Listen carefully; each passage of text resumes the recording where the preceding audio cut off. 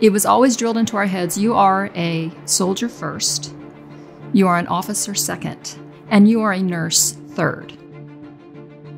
August of 1990, I can remember standing in my living room in Leavenworth, looking at the TV and seeing everything that was unfolding, which would become Operation Desert Shield. And I looked at my husband and I just said, oh no, this is real now.